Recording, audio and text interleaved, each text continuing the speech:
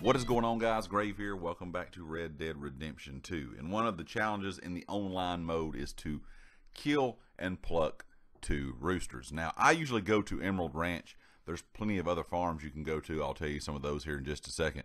But I really like this one that is located. There's a pen located pretty much right beside the fence where you sell your stolen, kind of items, rings, watches, all that kind of stuff. There's usually a pen here with a couple goats. There will be a few chickens and 1 rooster. I guess Rockstar stuck kind of to how the real world works when it comes to chickens and roosters. There's usually only ever 1 rooster around a bunch of hens. So that is what you're going to get here in the game as well. You're going to find 1 rooster here with these chickens, and that is going to be it. So what you need to do is either ride off and come back, or just ride around the farm and see if there's any other chickens kind of in that area. But you're going to see the problem that you do have when you ride off. Sometimes you will come back and there will be absolutely nothing located in this pen.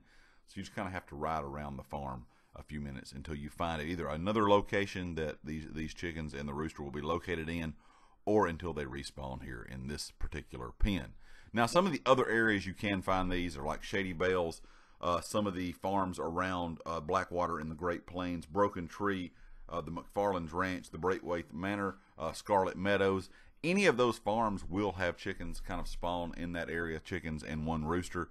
But like I said, sometimes you will get there and there will just be nothing there. Sometimes you might see 1. You have to, you kill it. You'll have to ride around a bit before it will respawn. It does kind of get annoying. You think chickens would be an easier thing to find in game than they are, but sometimes they are kind of difficult to exactly pinpoint their location. But like I said, Emerald Ranch is my favorite place to do this. It's where I have the best luck. Anytime I'm trying to find a rooster. I hope this helped you out, guys. Of course, if you like the video, hit the like. If you have not subscribed yet, please do so, and I'll catch you next time. Peace.